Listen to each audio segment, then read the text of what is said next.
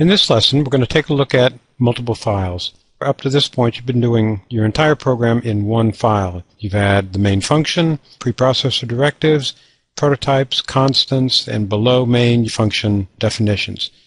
Well, now we're going to split everything off into separate files. You're going to have the header file with prototype information, that is declarations of functions, constants, global constants, struct and class definitions, which we haven't yet gotten to, and templated code. Or the main file, you have your driver function. Third file, the accompanying function implementation file, the definitions of the functions that you've prototyped in the header. We have the one file model where you have everything. The system includes the main driver function, your prototypes, and function definitions. That's what you've seen so far. And then there is the modular model where you have multiple files, a main driver file, header files, and your function definition or implementation source files. Those contain the definitions of your auxiliary functions. Here we start with main CPP. You've got preprocessor commands. You're using namespace standard. You have a prototype, main, the definition of the function greeting. Now this is a ridiculous program. Of course it has one function. All it does is output a message to the user, and that's it. But it demonstrates what we're talking about. We're going to create greet.h. You'll notice that there are special lines of code. They are pound if and def greet_h, pound define, and end if. These are preprocessor commands. What they do is tell the preprocessor, do not define the material in this header file more than once. So the way it reads is, if not defined, then define, and the end-if will delimit what it is that you're talking about. This prevents multiple definitions of whatever's contained in this file. This is only done with a header file. The convention in the identifier used is the name of the file in uppercase. You could actually put anything there you wanted, but the convention is all uppercase for the name of the file. Okay, we're going to move over there the prototype for the program. Then we've got a separate file called greet.h. Secondly, we're going to create greet.cpp. This is called the implementation file, and this is where we're going to put the definition of the function greetings that's been prototyped in the header. Now you'll notice new includes. You see it here and here. Okay, if you have three separate files, they're going to get compiled. The compiler needs to know where this information is. Again, when this goes to the compiler, as I stated before, the compiler, actually preprocessor, will remove that line. It takes pound include IOStream, throws it out, puts in its place the code that's in the IOStream library. The same thing is true for a user include, and you'll notice that the difference is the double quotes, not the angle brackets. This is for a file that exists in the current directory. So greet.h has to be in the same directory. The preprocessor will strip out that line of code and take the code from greet.h and insert it into the program there. This way, the compiler knows of the declaration of that function that you're using. Why do you pound include greet.h here in the implementation file? Well, again, when the compiler gets to that file, it sees the definition of a function and doesn't know that it's actually been declared.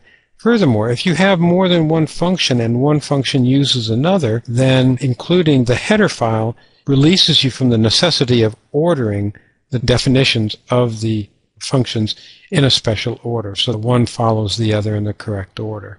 Pound include the header into the CPP main and into the CPP auxiliary file. Okay, let's take a look at each one of these. The main file, comment header, system and user includes, using namespace standard, and of course it will have your main function. The implementation file will of course have your comment header so you know what it refers to. It'll have the user include, so that includes the header file, but it doesn't hurt to include the system files, since you're using cout, #include IO stream. If you're using cout, you have to have IO stream. Well, let's go back and take a look at the header. In the header file, you have IO stream here. Now, when you include that into another file, then that IO stream will carry over into greet.cpp. I'm using cout, but I've included greet.h, which has IO stream in it. Now, you might be asking, what about multiple definitions of material in IO stream? Well, again, the preprocessor commands prevent multiple definitions. Those 3 lines, they will be in the IO stream and all system files also. So that prevents multiple definitions. When you have your code for the function greetings, let's go to greet.h. Again, you have the comment header. The preprocessor directives, that is what prevents multiple definitions of what's contained in that header. You have the system include, you have using namespace standard. You should include that in every file. And of course the prototype for the greet function. And again, what goes in a header file? Prototypes, global constants. I don't have any in this particular program. Templated code. So if you have template functions, that's where they go. And struct and class definitions. We haven't gotten to those constructs yet, but these are the things that go into a header file. Okay, what doesn't go? The one thing you don't ever want to do, never ever include a CPP file. You do not include a CPP into your main. You don't include main into anything. It's something you never, ever, ever want to do. Let's go back to the beginning where we have our picture of all the files here. This is good. Including this way? No, never. Including this way? No. Never #include a CPP file anywhere. You don't include main into anything. You only #include .h files. So, how do you compile? The compiling command that you used for a single file was prog.cpp. So what if you have more than one file? All you need to do is list the CPP files to be compiled. You do not list the .h files. Remember that they are taken care of by the preprocessor. They've been included into the CPPs appropriately. You do not have to list them in the compiler command. And if you want to save yourself some time, if you have put your files in their own directory, then you can use a wildcard. The star.cpp will pick up every CPP file in that current directory. That's what will go into your compiling. Again, the motivation for doing this, number one, security. Every CPP file is compiled. If I hire you to write this greet project, you create a greet.h, a greet main, and a greet CPP for the auxiliary function. You compile it and hand it to me. I have to pay you. If I don't like how it works and I want it expanded, I cannot access the CPP files. I can see everything in the header. I can see how the functions are declared and hence how to use them.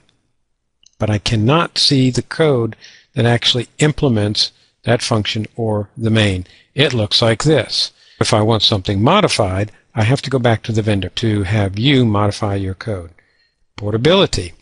You can put special functionality into its header and CPP file pair, and then you can carry it from project to project. Versatility. Of course, you can make your program more versatile by allowing you to add material into it very easily, and extendability. You can change your program by extending it for other uses and using pieces of your current program project in others. And so that's how you split up a programming project into multiple files. Be sure you understand how this is done.